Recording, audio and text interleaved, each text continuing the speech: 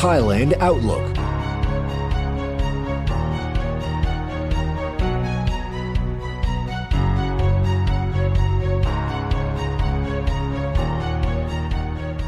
Good evening, Swadee Krap. Welcome to Thailand Outlook, a daily magazine program broadcasting every Monday to Friday from 6:45 to 7 p.m. on Radio Thailand FM 88. I'm Paul Rajprachasamasai. And I'm Wanachai Jitiwong. Today we'll be talking about Rajprachasamasai Day that will be celebrated next week, and what is His Majesty the late King Rama's contribution to the success of Rajprachasamasai Foundation, and also the second round of welfare card campaign recently unveiled by Cabinet, and the Thailand Tourism Festival 2018 or TTF 2018 to be held in Bangkok next week.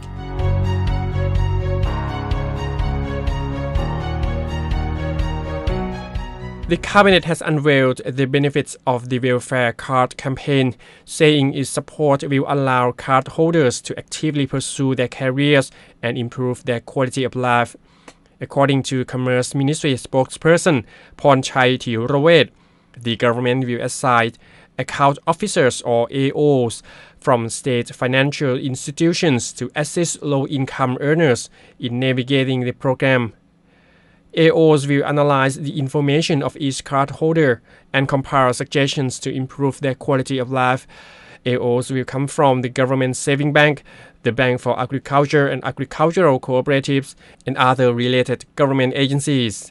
Each AO can direct unemployed cardholders or those seeking to change employment to new positions. The Ministry of Labour and the Ministry of Agriculture and Cooperatives have prepared a list of over 100,000 vacancies across the country and about 7,000 abroad. The campaign will also offer career development workshops with a maximum capacity of 2 million people to interested cardholders.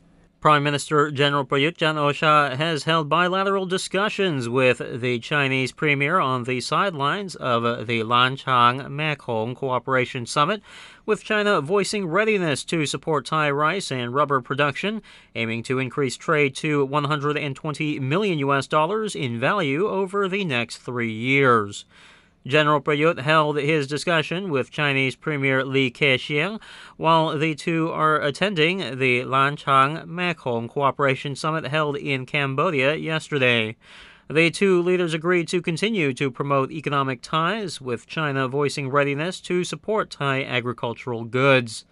Meanwhile, China's State Councillor Wang Yong has scheduled a visit to Thailand to view Utapao Airport and the Eastern Economic Corridor project, which has attracted the interest of Chinese enterprises, especially those in the technology sector.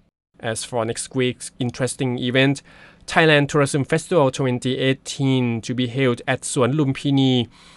Local and international tourists are invited to discover the kingdom's amazing attractions at the Thailand Tourism Festival 2018 or TTF 2018 to be held in Bangkok's Lumpini Park from 17th to 21st January.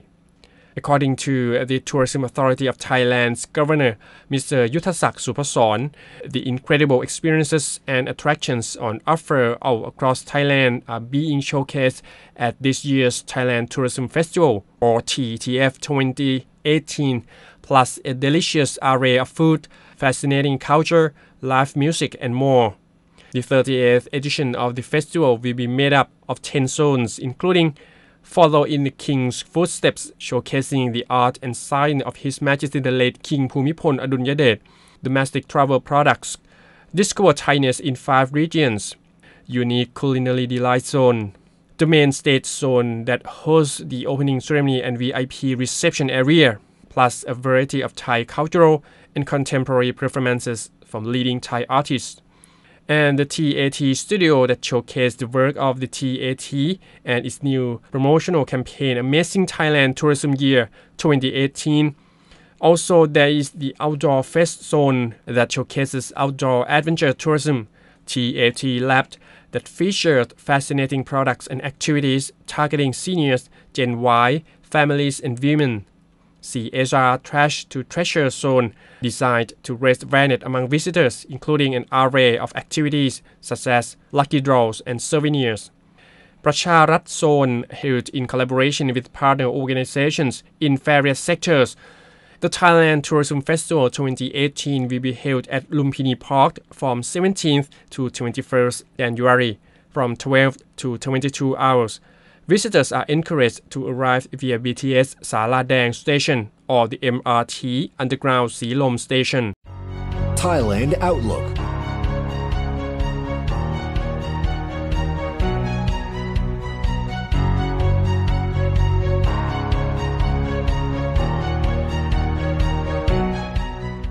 Now we will hear from Professor Teera Ramasuta, President of Rajprachasamasai Foundation, under patronage of His Majesty the King, speaking about the success of Rajprachasamasai Institute in coping with leprosy problem, and what is His Majesty the late King Ramanai's contribution to the achievement of leprosy control program in Thailand. Well, as you know, Rajprachasamasai means the king and the people helping one another.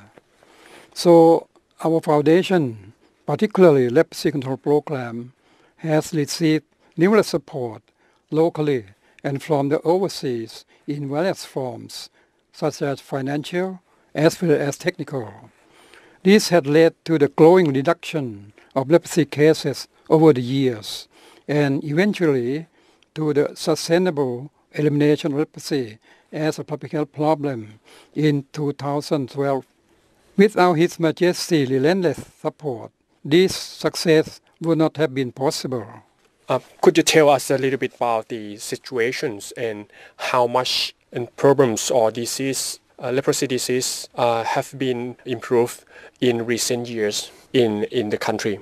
Well, as you know, our Ministry of Public Health had launched the new leprosy control program since 1956 under initiation of His Majesty King Bhumibol Adulyadej.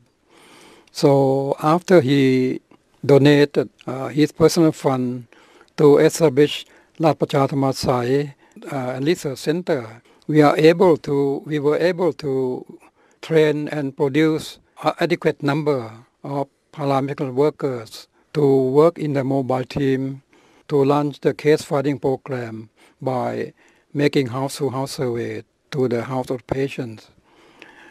After 19 years, we were able to cover case finding in the whole country by a mobile team. And when we train the existing physician and health staff of each province to carry on the integrated leprosy control program in each province.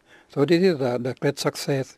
And after that, the prevalence rate or rate of leprosy case per 10,000 population declined from 50 per 10,000 at the beginning 60 years ago to less than 1 per 10,000 in 1994.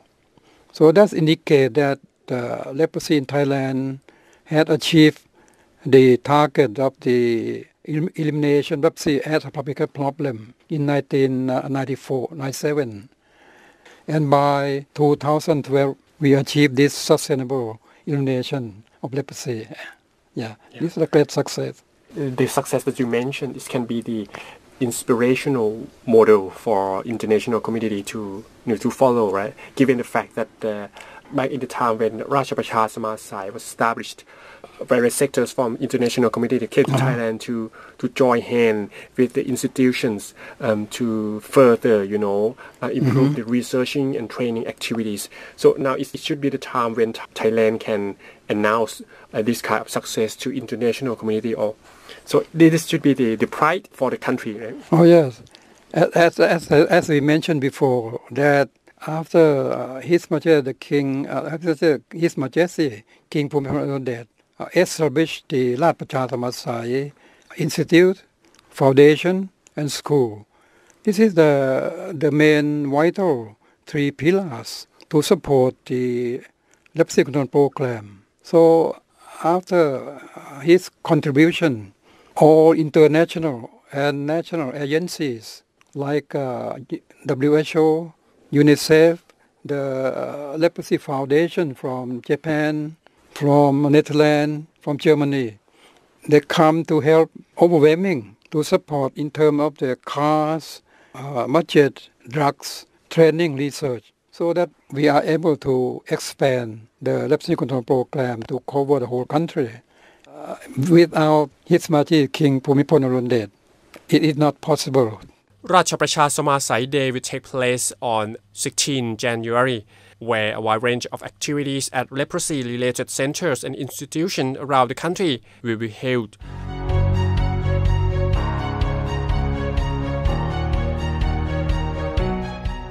That was another edition of Thailand Outlook here on Radio Thailand. We hope you enjoyed your time here with us and have a safe drive home if you're still on the road. Sawasdee krap. Thailand Outlook.